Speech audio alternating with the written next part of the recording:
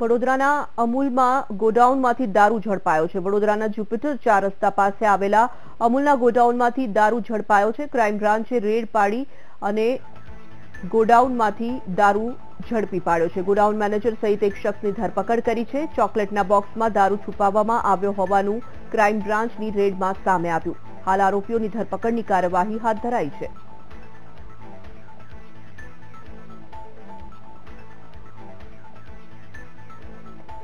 સંવાદદાતા માનુ ચાવડા પાસેથી સમગ્ર મામલો જાણીશું। માનુ, જે રીતે અમૂલના ગોડાઉનમાંથી દારૂ ઝડપાવવાની ઘટના સામે આવી રહી છે, વડોદરા પ્રશાસન સામે પણ સવાલો ઉભા થઈ રહ્યા છે।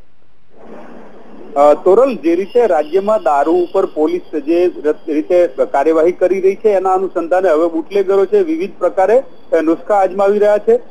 આજે જે કિસ્સો બહાર આવ્યો છે એમાં જ્યુપિટર ચોકડી પાસે આવેલા અમૂલનું જે ગોડાઉન છે એમાંથી દારૂનો જથ્થો પકડાયો છે।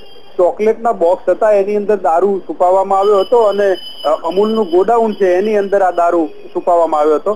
અત્યારે હાલ તો એક મેનેજર અને એક બુટલેગરની ધરપકડ કરવામાં આવી છે। લગભગ 60,000નો વિદેશી દારૂ પકડવામાં આવ્યો છે।